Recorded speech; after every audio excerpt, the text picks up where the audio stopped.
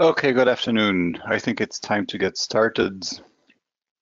There are still a few people joining, I can see, but I think the majority is here. And it's 4 o'clock, so we'll get started. This webinar is about pdfaPilot, pdfaPilot 7. It should not be overly long. I think it will take between 30 minutes and 45 minutes, but we will see, I guess. Let's get started with this. pdfaPilot 7 is a major new version of pdfaPilot, and there are two main topics that I want to talk about here. That doesn't mean those are the only new things in pdfaPilot, but those are the two main ones that we've selected here to talk about. The first one is veraPDF, what that is and what that means for pdfaPilot, and the second one is about decorating PDF documents.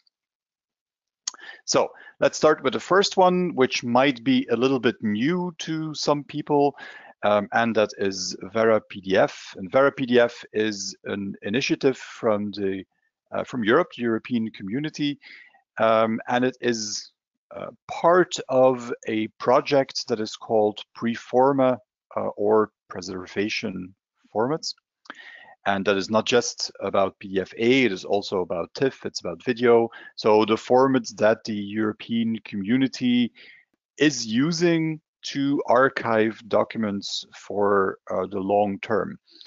And the target of the PDFA part of that project, of veraPDF, was to create an open source PDF validation tool, and a very broad one. So all parts of the pdfaA standard, all conformity levels of the pdfaA standard. If you're in doubt, the parts refer to the version, pdfaA 1, 2, 3, and the conformity levels refer to which flavor of that level a file is conformant to. You have pdfaA 1A, you have pdfaA 1B. So all of those need to be covered by this veraPDF project. The veraPDF project was done by the veraPDF consortium. They won the project around building this open source PDF validation tool. And the veraPDF consortium consists out of the PDF Association and the Open Preservation Foundation.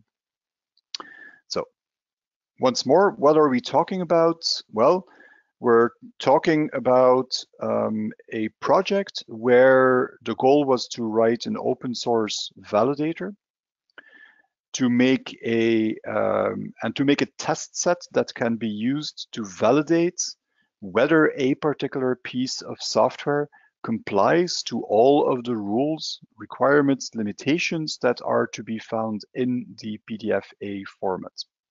Yeah. So if you look at the results of this project, what came out is in fact an open source validator, and I'll give you some more details about that. It is a test corpus, which is a set of test files that can be used to validate all of the requirements in pdfaA. And then it is a tech note written by the PDF Association to clarify some of the decisions taken in this whole process. So let's start with the open source validator. You can actually test this yourself. There is an online validator that you can find at demo.verapdf.org, or you can either download a compiled version or download the sources. It is open source, meaning that you can download all of the sources and see how this is put together. And of course, for a project like this, when we talk about validation and we talk about a quite important process to validate that files are compliant to long-term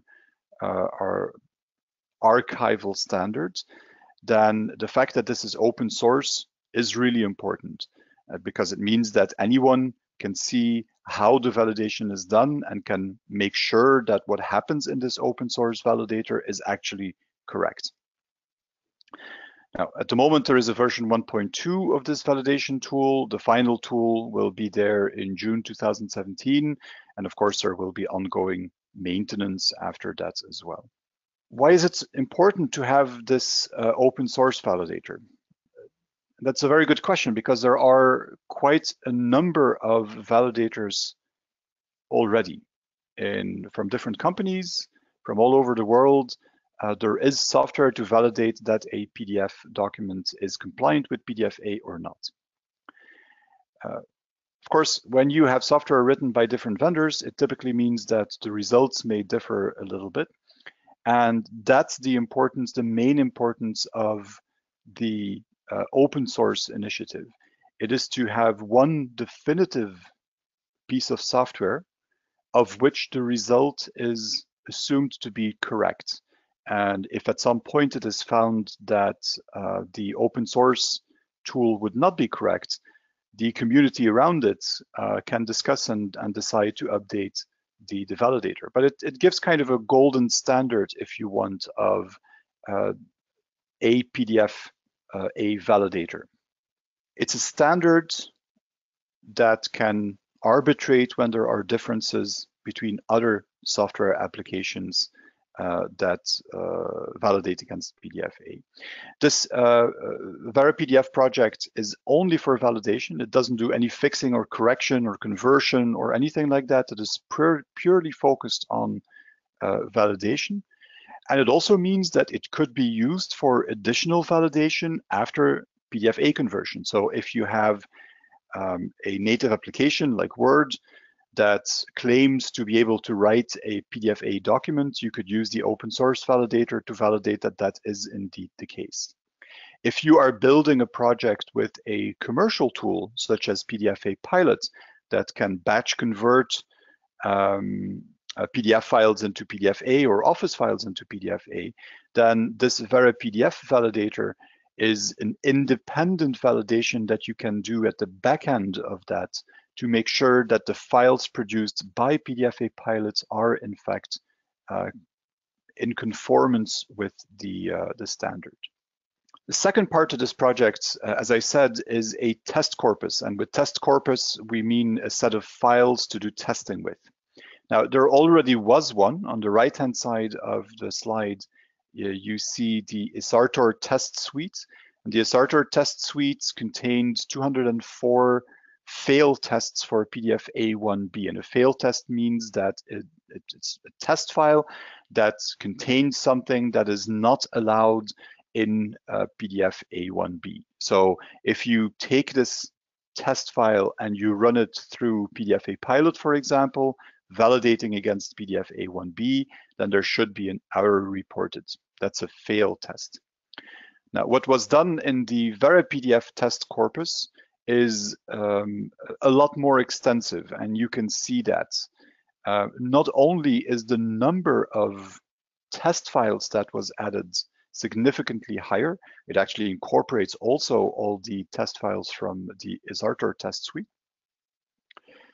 But this test corpus not only contains fail PDF files, so PDF files that are incorrect, it also contains pass PDF files that are actually good, which means that if you process all of the files in that test set, you should get specific files that say I'm good and other files that report an error.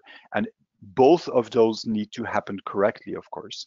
A validator could incorrectly pass a fail file, and that's a problem because it doesn't see a potential problem. But a validator could also be wrong in the other direction. It could take a good file and say that it is not PDFA, and that's also not a good thing. So that's why you have fail and pass tests in this veraPDF test corpus. And when you look at it from a software vendor point of view, point of view of Callas, for example, who creates pdfaPilot and PDF Toolbox, then this test set is perhaps the biggest value there is in this veraPDF project, because it gives you a target to test the software against. And that, of course, is exactly what happened as well. The software that is on the market today was tested against those test files in that test corpus. And out of that came a lot of discussion, of course. If vendor A does something different than vendor B, or if two vendors do something different than what the veraPDF open source validator does, then there needs to be some kind of arbitration. Someone needs to decide how the PDF standard is to be interpreted and what is wrong and what is right. That was done by the PDF Association. There were a number of working groups in the or working meetings in the PDF Association where differences were discussed and where a number of experts came to a conclusion on what was good and what was not good, how the pdfaPilot standard should be interpreted. In total, there were 29 uncertainties that were identified and that were written into a tech note, and that is this tech note 10 that you see here. So there is at the moment not a final version yet, but it's in final vote at the PDF Association. This tech note summarizes the discussion on all of these uncertainties that were found when the veraPDF validator was compared to the results of all the other pdfaPilot validators that were on the market already. So this tech note for each of these points discusses what the problem is and says what the conclusion is of all of the technical discussions that have taken place. In other words, in case of doubt, this tech note can tell you how the pdfaPilot standard should be interpreted. Now, something like this leads to changes in pdfaPilot, and that was one of the reasons for pdfaPilot 7, because just as other pdfaPilot software, some things had to be adjusted to be in compliance with the findings of this veraPDF project. And what we found for pdfaPilot is that none of the changes that were required were critical. Typically, they were smaller things that had to be adjusted, and there are some examples here. One example is that when you talk about XMP metadata in PDF files, XMP can contain simple types and structured types. The conclusion in the tech note was that structured types in XMP metadata should not be checked.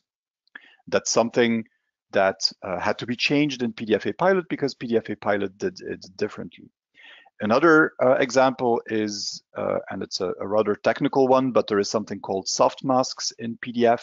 It's part of the PDF specification. And a soft mask should actually always use device gray. Even if device gray by itself is not allowed, not always allowed by the pdfaPilot standard. So this is an exception, and the exception is there because the soft mask is a very particular, very specific object, and it needs device gray in order to work correctly. So that's another change to the checking profile that was done in pdfaPilot to be in line with the TechNote 10 and the veraPDF project. And there are some other changes, smaller ones, but still history and metadata, for example, is no longer validated. The TechNote states that default color spaces cannot be inherited. It would lead us a little bit far to explain exactly what that means, but it's also a smaller point. Named resources should not be used, not used for rendering count as being used, and then compressed metadata. And what that actually says is that compression for metadata is not allowed for metadata at page level. Now, this is a somewhat important point, so it deserves a little bit more of an explanation. What are we talking about? We're talking about XMP. XMP is metadata that can be stored in a PDF document, and what is a little bit unique to PDF is that you can have more than one XMP packet inside of a PDF file. You can have XMP on the document level, but you can also have XMP on page level. You can have it attached to an image in a font, an ICC profile, and so on. And it's actually quite simple to have that. If you have a file in InDesign or Quark Express, and you place images or other PDF files in there, and the things that you place already contain XMP, there is at least a chance that you end up with a PDF file that contains multiple pieces of XMP information. Now, the problem with that is that XMP was created in such a way that it can be extracted very easily from a file. Even if an XMP extractor doesn't understand the file format, it can still very easily find that XMP packet by simply scanning the file. Now, in PDF, that's not the case. Because you can have multiple XMP packets, you really need to understand the PDF formats to be able to identify which of those XMP packets is attached to the document.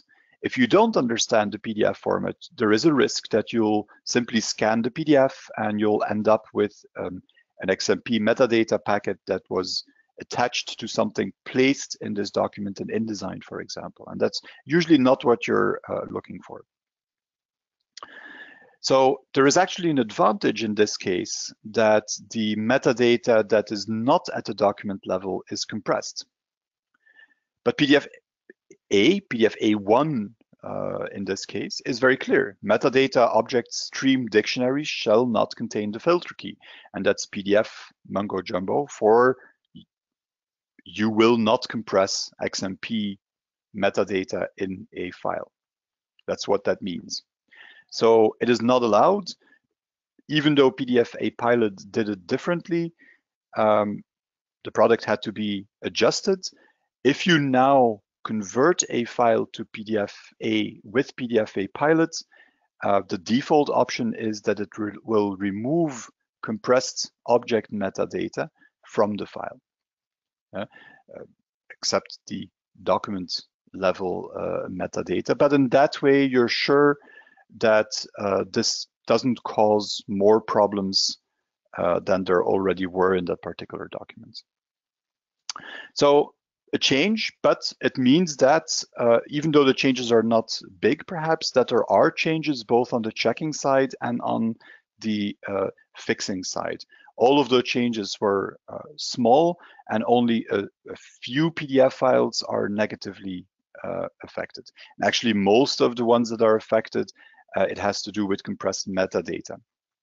Okay, that was a rather technical subject, so I suggest we do something different for the next one, and that I simply show that to you in the software. So I want to talk about decorating PDF documents, and what I will do is I will go to pdfaPilot 7, and if you look at the switchboard in pdfaPilot 7, you'll see that there is a new button in there, and that new button is called Decorate. That Decorate button has a number of functionalities that let you decorate, in other words, add content to a PDF document. And I want to show you a couple of those. I won't have time to show all of them, but they all work along the same principles, so that should be relatively clear. Let me start with something simple. I have a letter here, and I have a button here that says place folding marks. Folding marks are these little lines that you can add so that you know where to fold this letter so that it fits into an envelope. And it's a very easy one. There are no properties whatsoever that you need to configure. So I can say, okay, I'll save that on my desktop, and then I get these folding marks added to the invoice. Very, very simple. Of course, the format of this letter that you have here is taken into account automatically. It will always place them so that the division, the height is divided by 3. Let's put it that way. So let's take something that is slightly more interesting, and we'll go to add text. And I'm just to show that, let me, well, we could say pdfaPilot demo, and I'm going to make that a little bit bigger. I can choose what I want here in terms of color. So I could either take black or colored. Let's take black in this case. And then I'm going to choose header center, which is the top of the document. And I'm going to ask to enlarge the document. So instead of adding the text here on top of the document, I'm going to first add white space on top and then put this text in the white space that I have there. Okay, now let's see if we did everything correctly. I'm simply going to overwrite what I already have. So that was the white space that was added. And then the next step adds the text in the middle of the document. Now, I'm showing these things in the switchboard. Of course, these are also things that you can do in a profile, which means that all of these techniques can easily be automated in pdfaPilot server or in the command line version as well. Now, that's really nice. Now, let me change some things here. I'm going to say confidential. We're going to make that a little bit bigger. Maybe we want rotation for that. And let's go back to a color. Maybe some, I don't know, plum sounds nice. We'll add that. And then enlarge, I'm going to set to no, and I'm going to set this to the center of the page. So lots of possibilities to add this stuff. Again, I'm going to overwrite what I already have, and that will place the text in the middle of the file that I have there. Now, why does it break my line of text here? That's because in my settings, I still have a size specified as well. If I would set this to 0, it would not break the text line. Now, why do you have a size and an offset here? Well, of course, I can say center of page, but then offset with a certain number of millimeter, for example. Yeah, I can do that. Or I could say mouse selection, and that's a very nice new addition as well. So select the area where you want to add something here. The coordinates that you have here automatically take the width and the height of that size that you've drawn and the position of the size that you've drawn. And now I can add whatever text I want to add in this rectangle. Maybe we shouldn't make it that incredibly big. And no rotation in this case. And let's see what that does. So you get my my drift here. It adds the text where I've said. So for manual entry, this is of course very nice because you can look at the document, decide where you have white space on the document, and then add. Once you start with automating things, it probably makes more sense to use one of the other positions, header, center of the document, or footer. And then you still have positioning, and you still have a size if you want to have reflow of the text that you add as well. So that's adding text to here, and I think this invoice has been decorated enough by now. So let me close that and take something else. A page number. Before I do that, and I'm not going to actually show this, but of course you can also add a date, which is essentially the same as add text, except that this will add the current date to the area that you select. Add page number is also essentially the same, but you have some more options that I want to show. I can add a total number of pages here. I can specify what the text size should be. Again, I can pick a color. determine where. So for page numbers, it probably makes the most sense to put them in the header and the footer, right? So those are the options that you have. Footer left, center, and right. Center is not bad. I can enlarge the page again, and then I can specify on which pages. So let's take 7. And if I execute that and place it on my desktop, I get a PDF file with the number of pages and the total number of pages. And when I scroll, you can see that it's added for the first 7 pages, but it's not added for page number 8. Yeah. So very simple again, but this gives you a way to quickly add page numbering. What more? Well, all of this so far was text, so let's do something else. I can take a logo, for example. And for that, we're going to go back to my previous example that I had. We'll take a PDF file that we want to add on top of there. And now, again, I can either do this in the area that I select with the mouse, or I can say, place this somewhere on the page. So in this case, I could say header left. There is a size here from the previous time I've run that, so I'm simply going to remove that. And now let me show you the logo first. It's a bit of a faded version of the callas logo.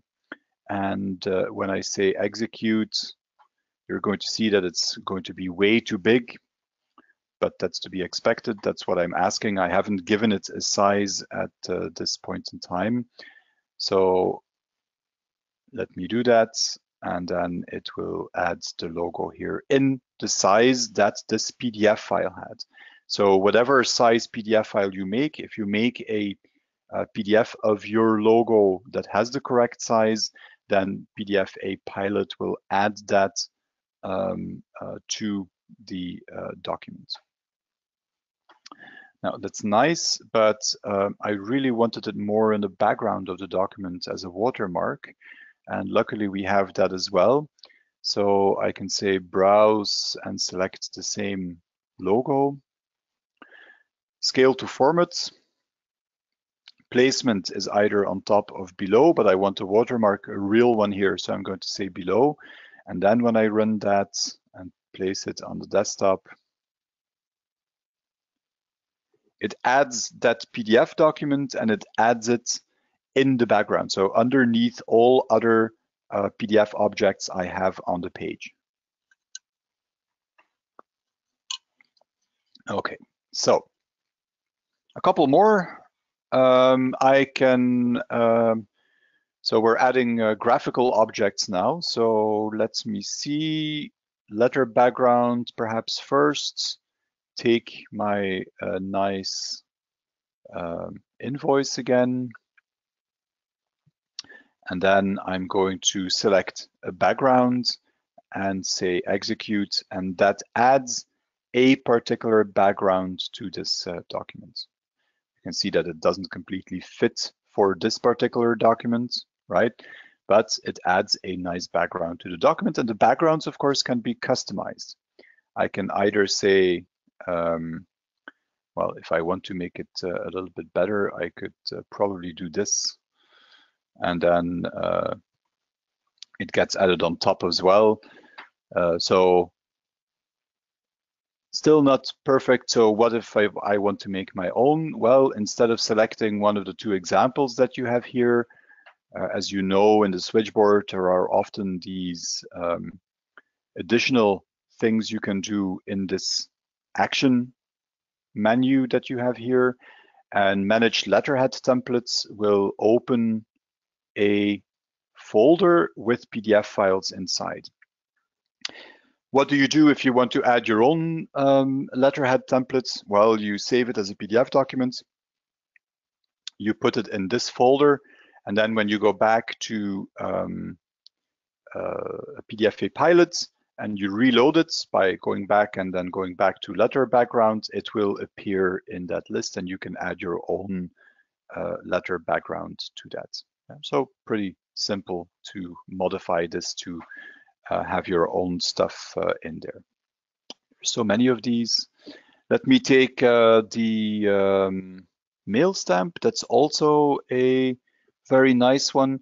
So the idea of a mail stamp is that when you get papers from outside, for example, in many companies, there is a stamp placed on it that says when the document has been accepted. So when it arrived and perhaps where, in which division it arrived, or in which office it arrived, and so on.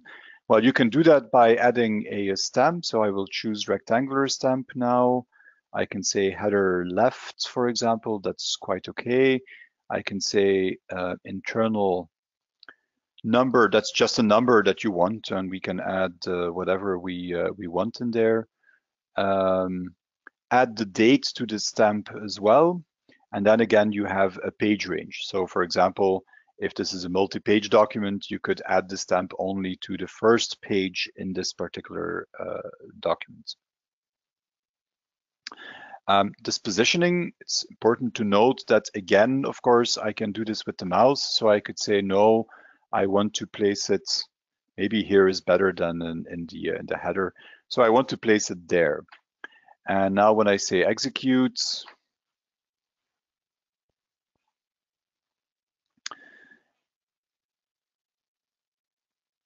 there we go. So it adds a, I should make my position a little bit lower to get the best result, but it adds a stamp to the document.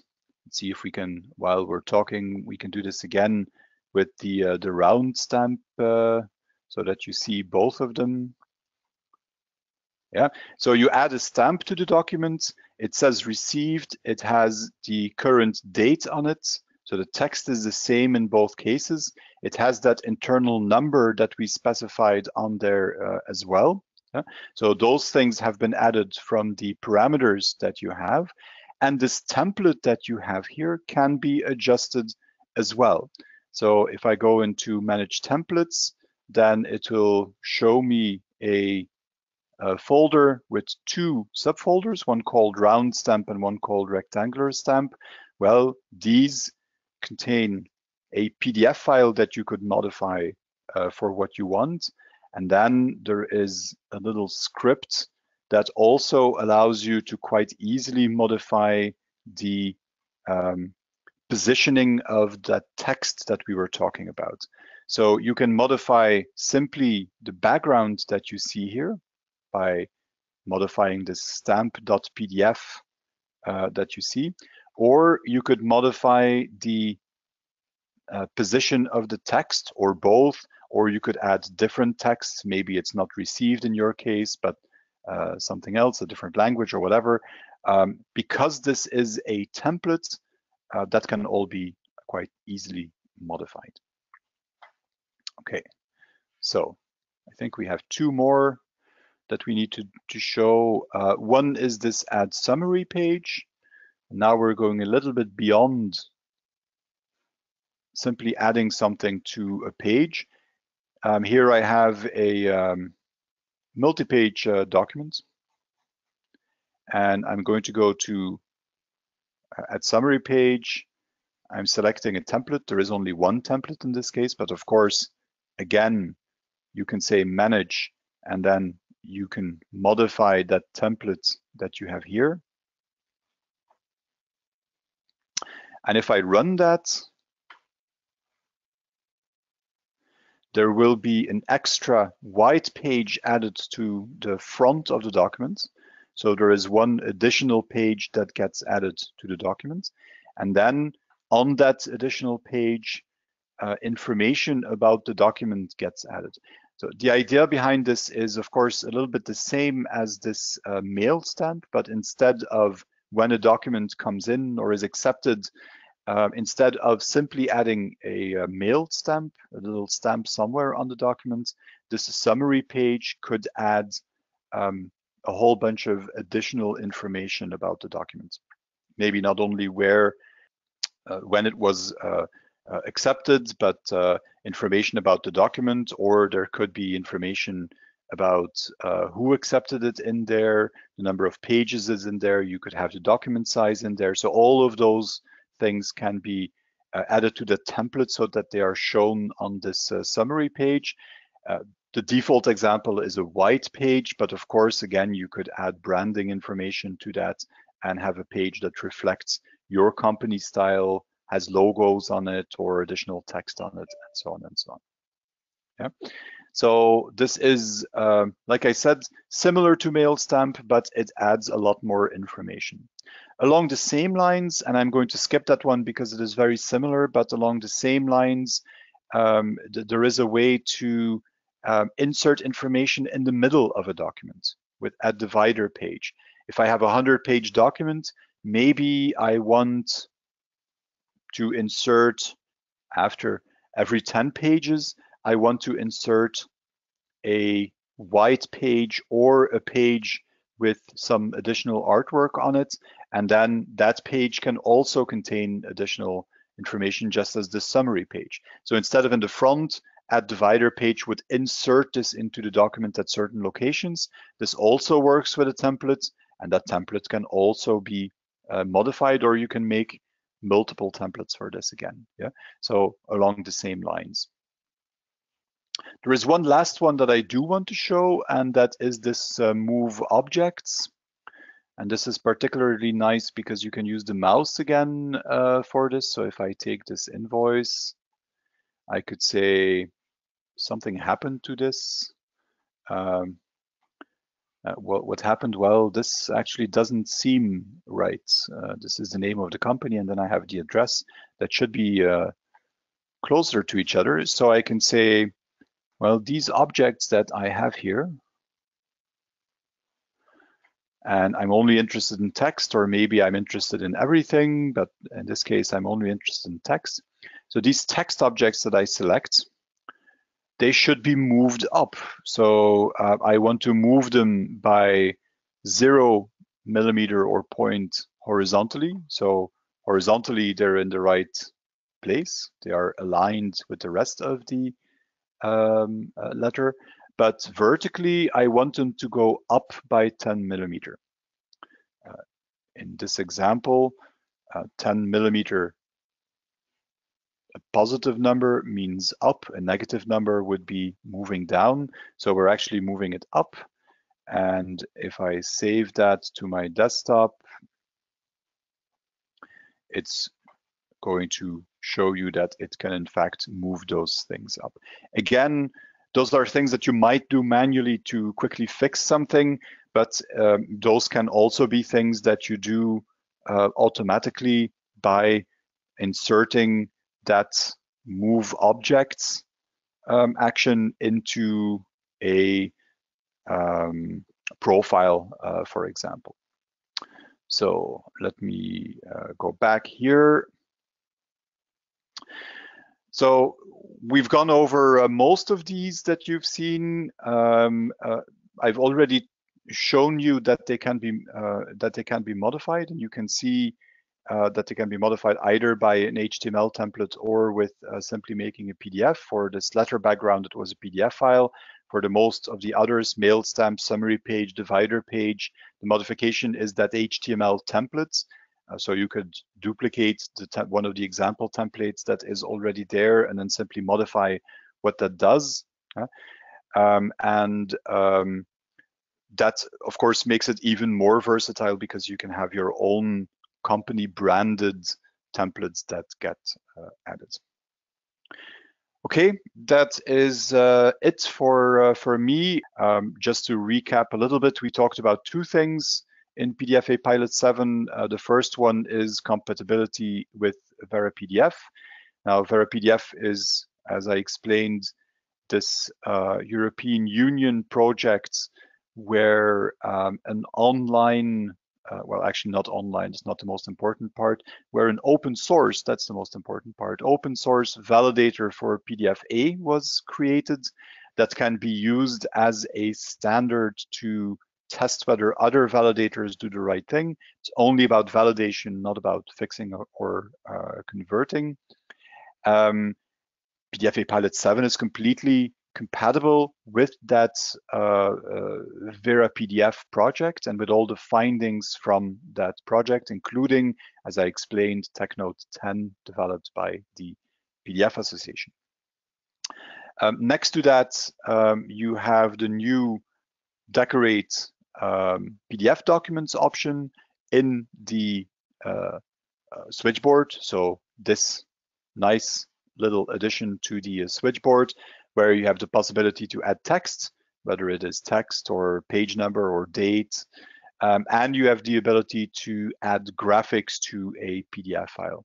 Folding marks or a logo, an image, a watermark in the background, things like a mail stamp, a summary page at the front, or divider pages somewhere in the middle of the document, or a letter background as well. And then the last little thing that you had here and that we showed was the move objects part.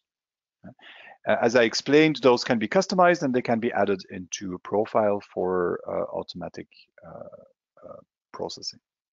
Meanwhile, I think that all questions were already answered during the presentation, which is very good. If you think of anything else that you want to ask after this presentation, don't hesitate to send us an email. For technical questions, you can reach us at support@fourpees.com or support@callassoftware.com. You can also write at info@fourpees.com or callassoftware.com with other questions. If you want to get in touch with me, very simple, that is david@fourpees.com. That works as well. And don't hesitate, send that in and we will get back to you. The only thing that rests me then is to thank you very much for listening in. And I hope to see you all back again soon for another webinar. Thank you very much.